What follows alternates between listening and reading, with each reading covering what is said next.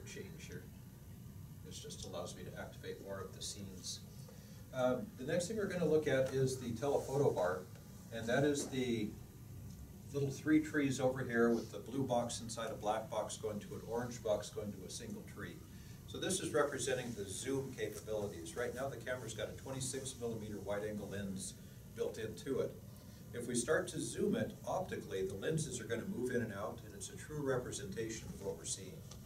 When we start going into digital, the camera's going to start zeroing in on that part of the sensor. It's not a true vision of what you want to see. So we'll just demonstrate this. I won't choose anybody in particular. We'll use the head display at the opposite side of the room. So you can see the lenses moving in and out. So this is a true representation of what we're able to see.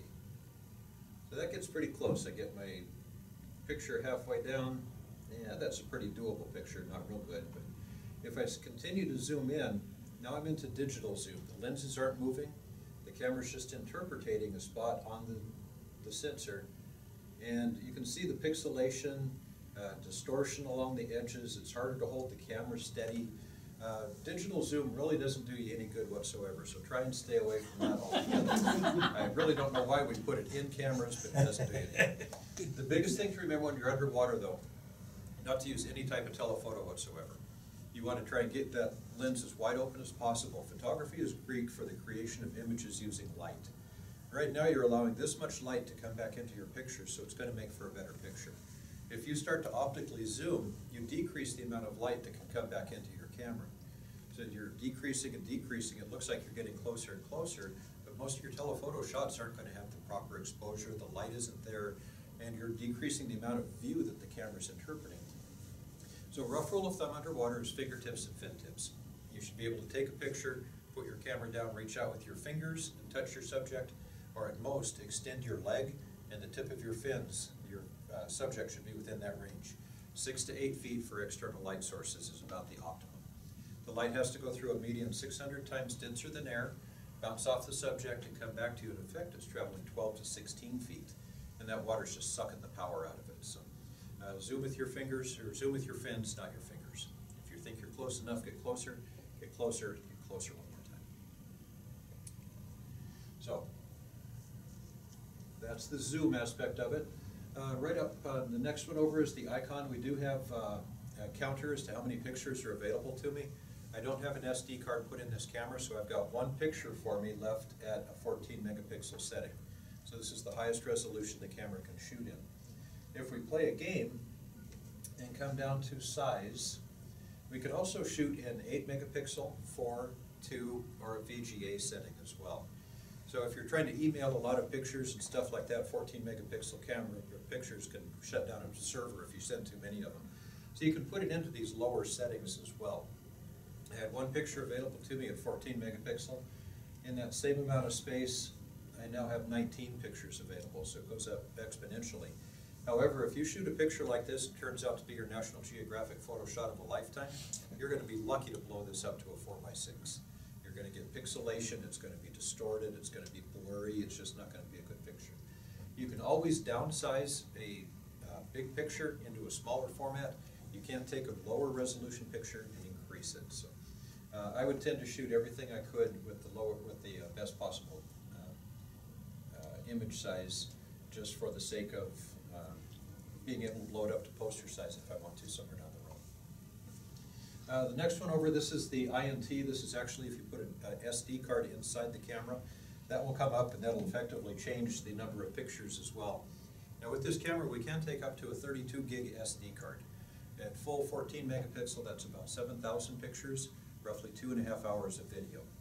Because of the HD video with this, you do want to make sure you have a Class 10 SD card. We distribute the Delkin cards through SeaLife. SanDisk, Toshiba, Kodak, P&Y, all of the brand name cards should be fine with the camera. If you see a Nakahara Takayaki card for $299 for a 32 gig card, tend to stay away from it. You want to stay with the brand name cards as well. When you get an SD card, put it into the camera. Most devices are going to start recognizing the SD card. You can write to it right away. I'd recommend doing a hard format and make that card specifically for that camera. Don't change it out between different cameras. Even two SeaLife cameras can have little idiosyncrasies between it, so you want to keep that SD card specifically for that card.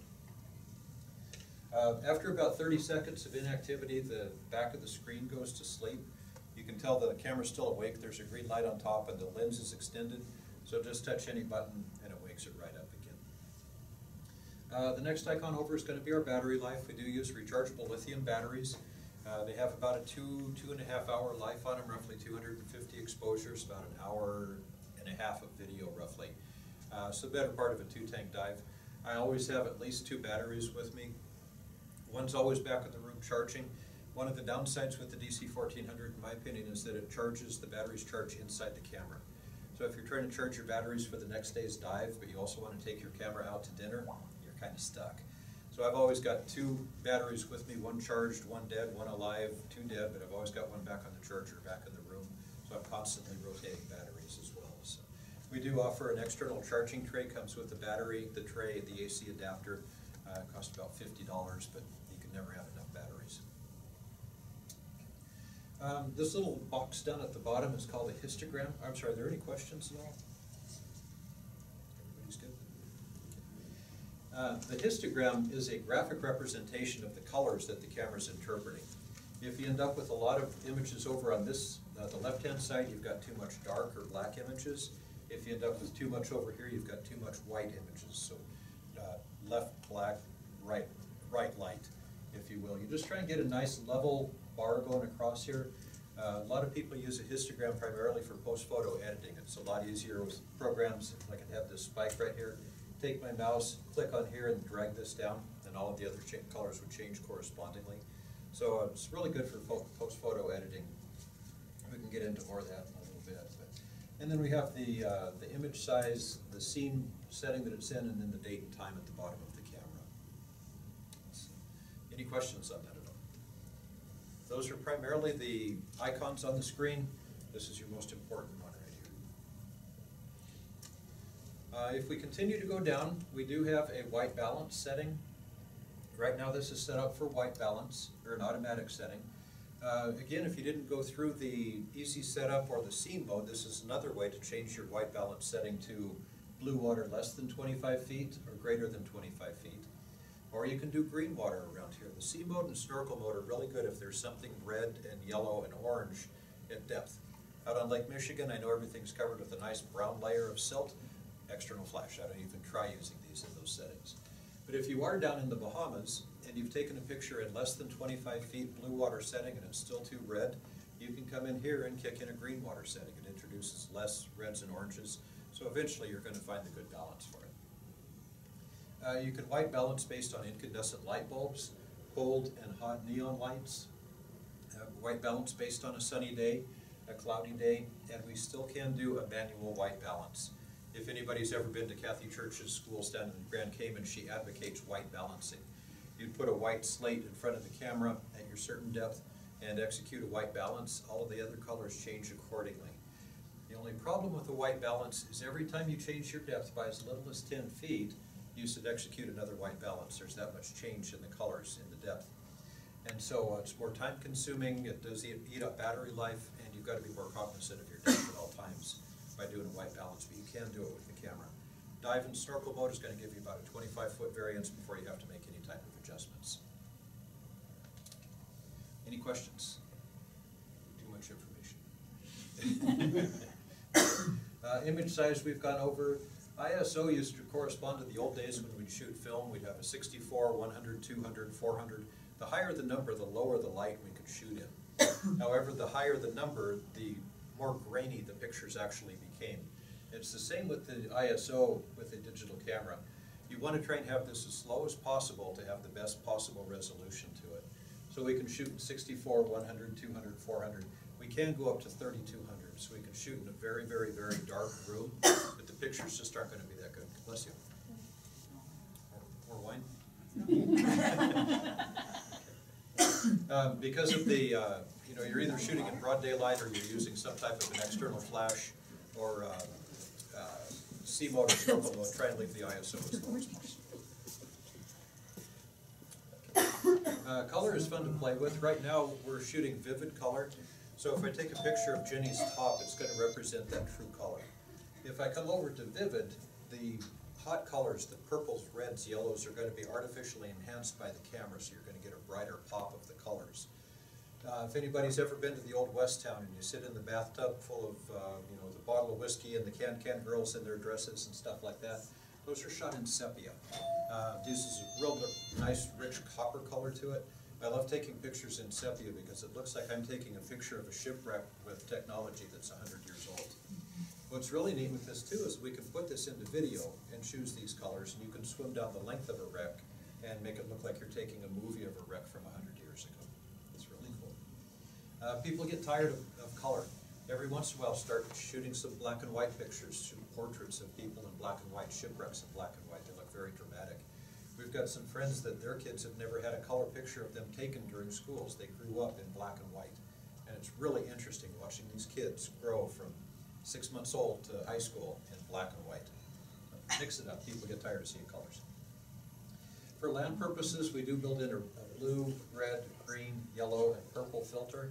If you're trying to take a picture of a big green grass field with green trees and white fluffy clouds in the background, throw a green filter in there. The green's going to accentuate the green in the picture, and it's going to pull other colors out of the clouds and make them look even fluffier, more three-dimensional.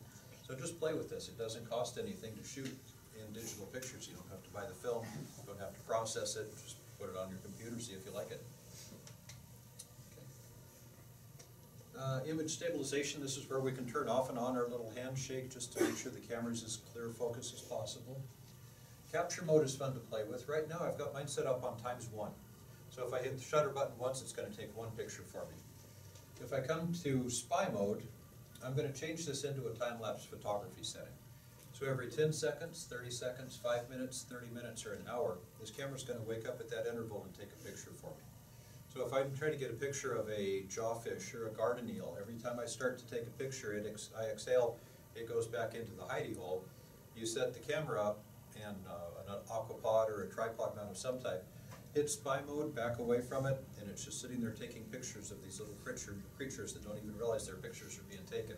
You end up with some amazing shots. Great for a sunset, though.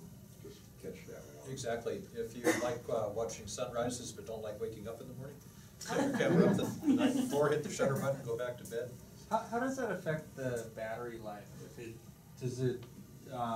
So if we did the 1 hour setting, how long will that keep going? Oh, it's going to last days and days. Days at the Okay. 1 hour setting. Yeah. So it's only using the battery when it wakes up? Yeah, so Yeah. if The back of the screen is the biggest draw in the camera, and so that goes dark. The camera wakes up at that shutter interval, and then it does an automatic focus and goes back to sleep. So that it's on standby. It's going to last 20+ hours, I think. I've never timed it to see how long it takes.